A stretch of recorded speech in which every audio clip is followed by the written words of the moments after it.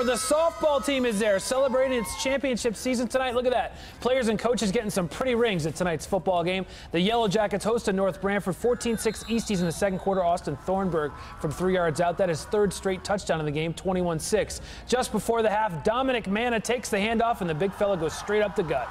And he's gone. 42 yards for the touchdown, 28-6. Easties roll. Final score was 37-13.